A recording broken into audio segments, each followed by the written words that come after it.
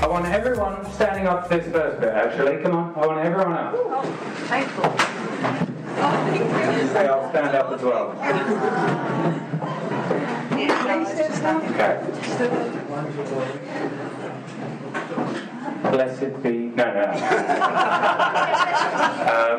Now, you're all here today because you care enough to find out what the nature of social problems are and what you can do to improve it, right? If that's you, say yes. Yes! Okay. Now, I want you to return to your seat if you sometimes become passive and hesitant when things get tough. When you keep putting things off, and putting things off, and putting things off. Yeah? You see, most people aren't extreme optimists. Unlike these superhuman freaks right here. Okay? My last talk dealt with the psychological resistance to taking action. And as it turns out, the problem isn't psychological. It's not just psychological, it's emotional and educational. We all have those moments, those opportunities to take action, or at least change our focus. We have these windows to take a new turning on the road of life. ZDay is an example of such a turning. You're immersed for several hours here, and you can take that energy back with you after the event. It was like that for me. Back in 2010, I was relatively new to TZM and that ZDay was even a thing. You know, a few friends of mine said to me, yeah, you know, we're going, we've never been before, we've got a spare seat in the car if you want to come along. You know, I'm just like, okay.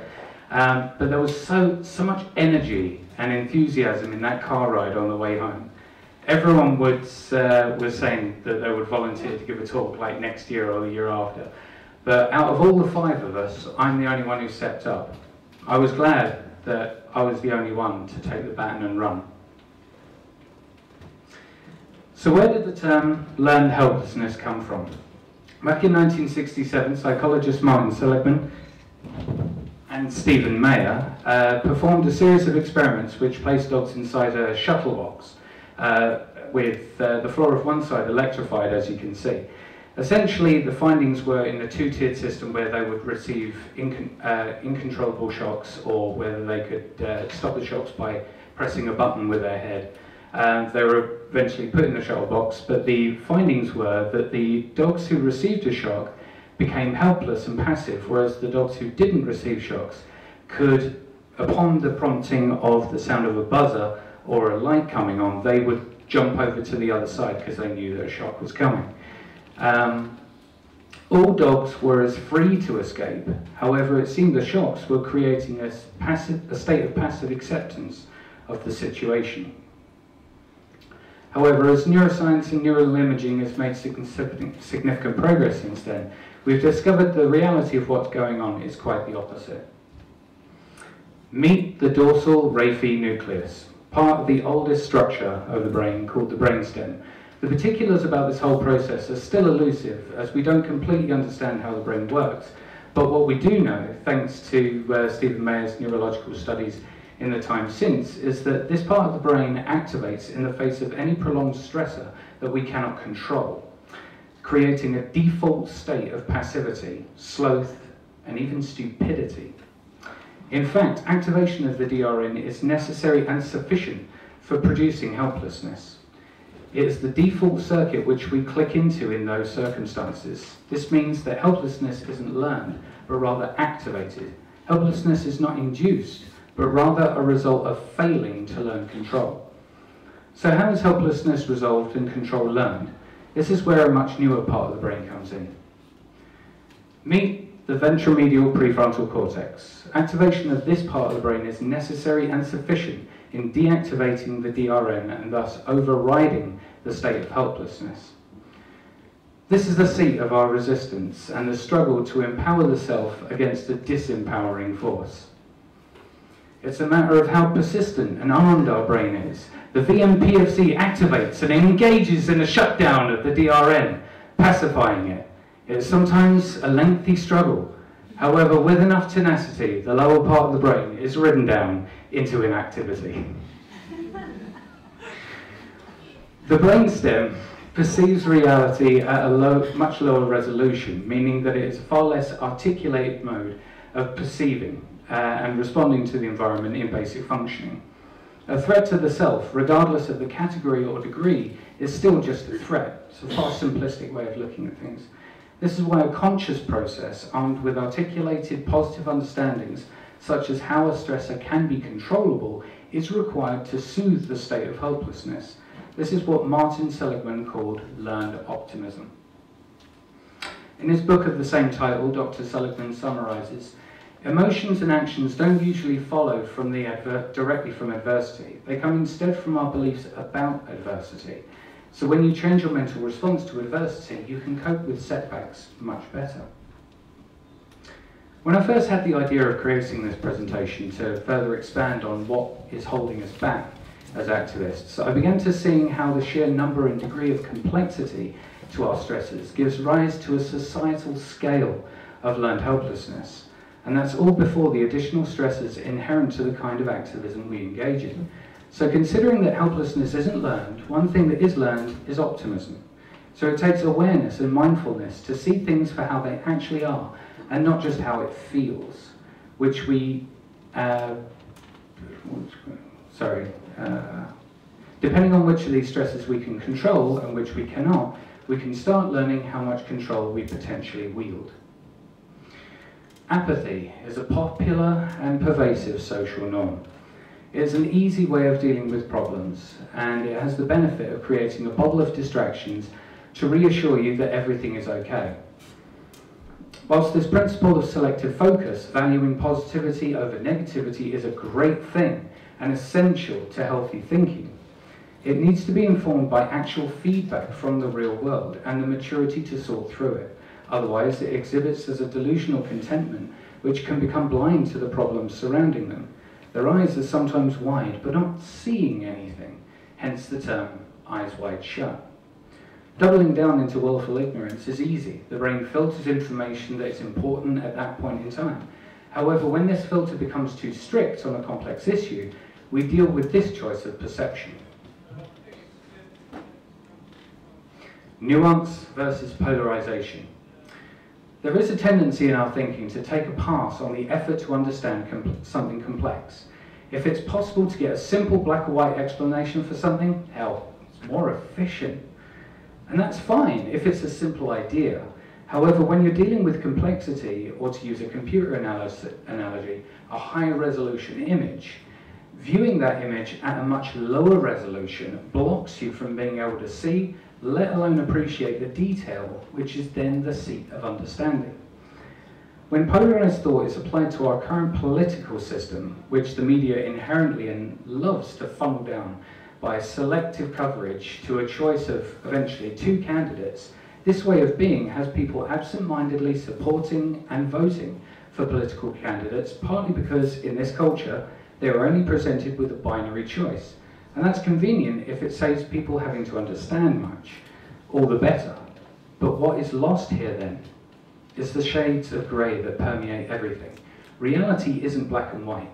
It's more of a grayscale. Not that kind of grayscale, this kind of grayscale. No.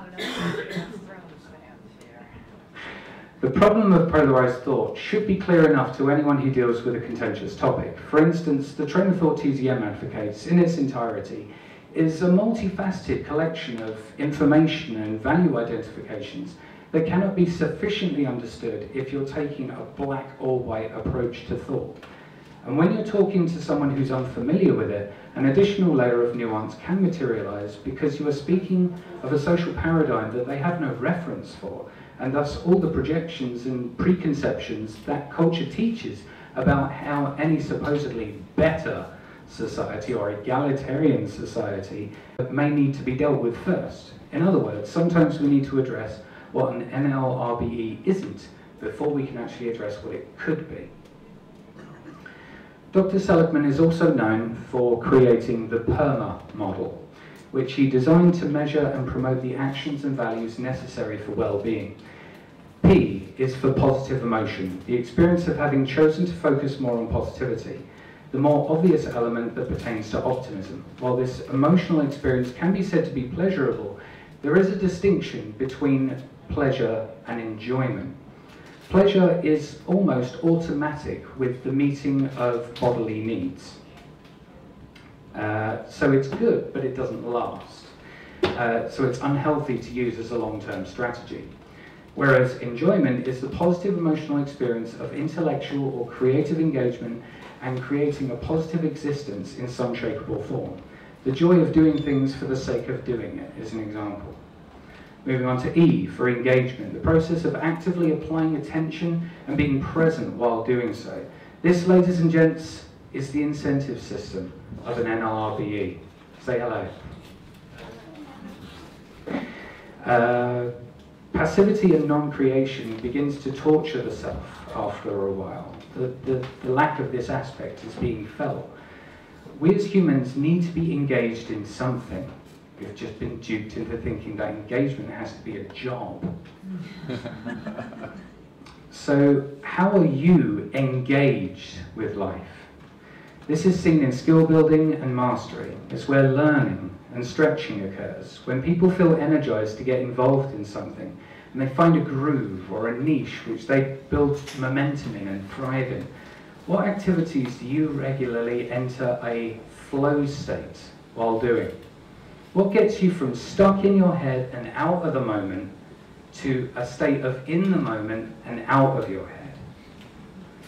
So, moving on to R. R is for relationships, to experience genuine reciprocal connections and support with other humans. Relationships come in all shapes and sizes, children. Do you feel connected to any people in your life? Human beings, as we are beginning to recognize and thus say more, are social creatures which require some level of contact and interaction between the self and other humans to thrive. Even introverts require social interaction. The problems come in this when this need isn't being met and thus dysfunction follows. So what is the quality of your social connections? Do you have common ground, reciprocity or trust? Whose back do you have? And whose back has yours? Yeah, who has yours? Felt like George Bush in that, fool me once, fool me twice. M is for meaning. Possibly one of the main reasons why you came here today, right?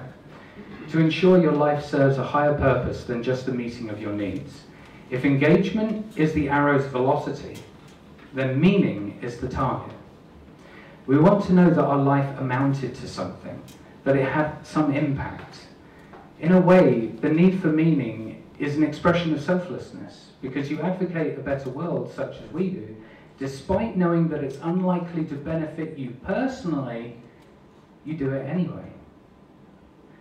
That is selfless. To pursue meaning is how we finite beings can extend the reach of our actions while alive. Our influence need not die with us if we seek to create a work that survives us. And A is for accomplishment. Along the road to personal growth are signposts that not only mark how far you've come, but mark the different kinds of territory that you've traversed already. When time and effort are devoted to the building of a skill, completing of a task, or learning information or behavior, the process is enabled by the preset milestones of achievements. The psychological effect of creating goals for achieving is not only motivating, but also enriching when you make the achievements along the way to accomplishing your goals. It gives us a sense of pride and fulfillment, or as Tony Robbins said, happiness equals progress. A sedentary way of being roots a person in place. You're rooted in comfort, and motion requires portability in a sense.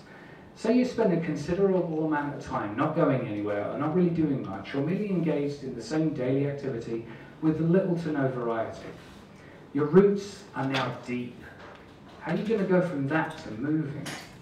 I experienced this very phenomena in the transition from my previous job to my current one. I was stuck in a place and a very low income that I didn't want to be in, and so much time had passed that I began to feel helpless and powerless in my attempts to find a better situation. What I didn't anticipate when I finally landed a better opportunity is how reaching out for it and taking on its momentum, like Thor's hammer, it actually began to hurt. It hurt because I delayed the work of digging around my root structure to free up what's coming with me and what's being left behind. I was caught in a tug of war between comfort and growth, but suffering in indecision. When you're being pulled in two opposing directions, you have to take one of them fully. You have to commit before you become too frayed. Creating a better future is actually also kind of similar to leaving a building by means of a revolving door. We're on our way out. We can see what it looks like outside.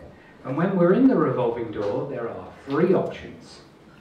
1, step out on the outside. 2, step back into the lobby. Or what a lot of people do to our amusement is get stuck in the revolving door and go round and round and round while waiting for the opportunity to either exit or return. And it's also a matter of timing, you see. You need to act at the right moment, otherwise you'll be sent back round again. Sometimes you need to know if your friends are out there waiting for you. After all, we're social creatures. So as social activists, we need to be social with one another. Be there when we need each other. Be there on the other side so we can do great things together. Sure, it's comfy and social in the lobby, because a lot of people are either coming and going, or also either waiting to take action. Nothing and no one is going to make the actual moves of your right action besides you.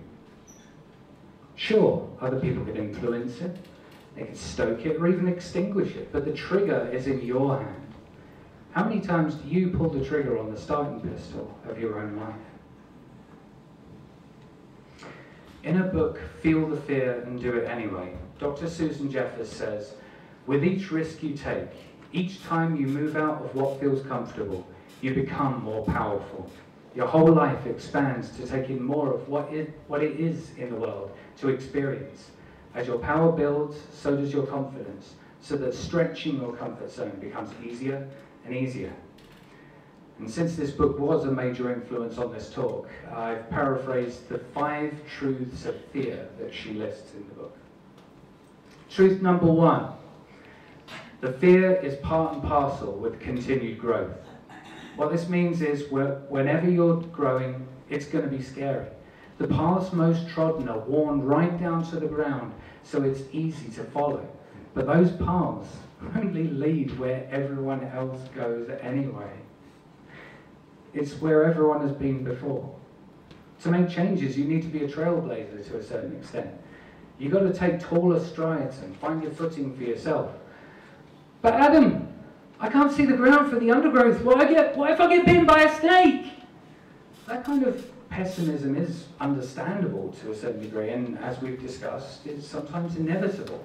Of course, you're going to also face resistance in the environment because you're literally clearing a new path. And you will learn to be okay with the changes you make. And less like you're imposing on the world with your changes. Tell you what, hands up, how many people react to fear in general by becoming passive? Okay, hands up, how many people react by becoming proactive? Yeah, it's okay to put up your hand up for both of those because we're all in a transition. Truth number 2, the only way to diminish your fear of something is to face it. What this means is, whether it's a new job, a new routine, a new way of thinking even, it's full of uncertainty. And as a result, you feel fear. But just like the immune system, we build our preparedness to those situations by putting themselves into them anyway and surviving. As you take right action, you will begin learning, doing, internalizing, and then mastering the necessary steps to complete the new behavioral or thought pattern. You must begin to exert volitional control in order for you to feel less fearful. When you're taking right action, you will eventually become focused on the process of getting done what needs to be done, instead of psychologically and emotionally whining about how much it sucks to be doing it. Truth number 3, the process of gaining momentum and overcoming fear is a source of happiness. What this means is there is a certain feeling of aliveness when you're engaging in action to manifest your goals and move forward. This is what Csikszentmihalyi talks about in his book, Flow, a state of optimum functioning. There's a surge of energy because you're building momentum and it feels good. You're taking control of your life by means of your conscious decisions. It's easy to feel good about yourself if you're on your path and you're directing things because that which is bothering you falls to the side. Truth number 4. No one is immune from fear, so you might as well be courageous. What this means is fear is a natural human emotion. It is not something to be ashamed of. However, it is something which needs to be recognized and used as a signal to take action. Or as I said in my last presentation last year, spidey sense, you know. When faced with a moment of stress, would you rather be passive or fearful, or would you rather be proactive and courageous? This is the difference between living and merely existing. Courage is universally beneficial and valuable. It's the reason why heroes are the protagonists of their respective stories, because they aspire to the courage to make that ultimate sacrifice at the required moment. And each time you let a little of that fear go, or you do the greater thing, or you aspire to a higher value system, you are being heroic. You are making the great sacrifice to ignore the little me in favour of the greater us. And truth number 5, the level of fear inherent to taking action is far lower than actually living in helplessness. What this means is that the fear you feel, when taking action is a construct of your own mind. You build up this worst case scenario in your head, which exceeds the level of fear you're generally used to.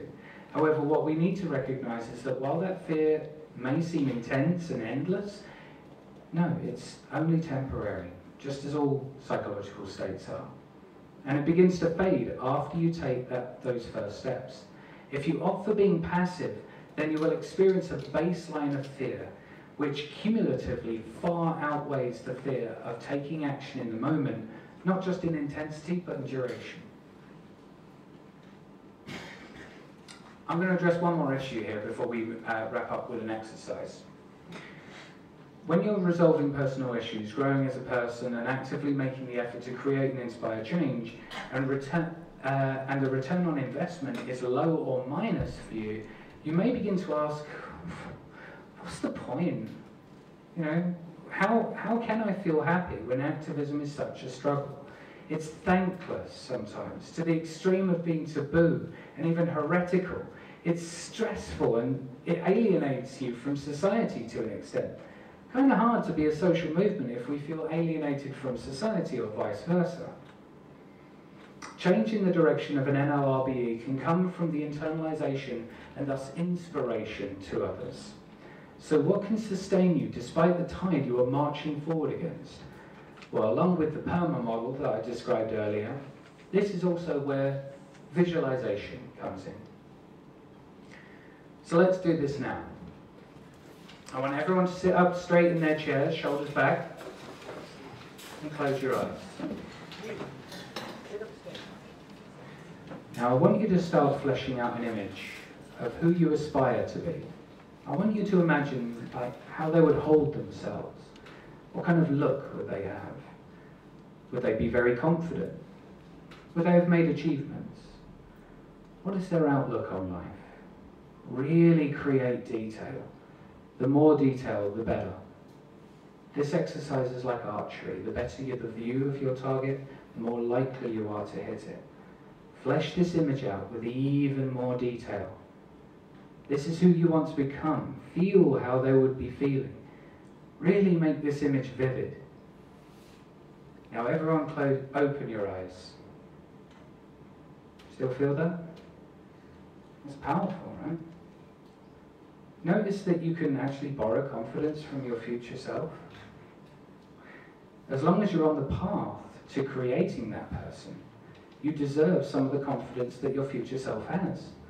Now, of course, you shouldn't punish yourself when you stray from your path, and believe me, you will. But just take the straying as a learning experience, and to be good to yourself, and remind yourself where the path is. Make a habit of doing things that your future self will thank you for. Now, everyone that wants to make their future selves proud, say yes! Yes! So let's do it. Okay. Thank you very much.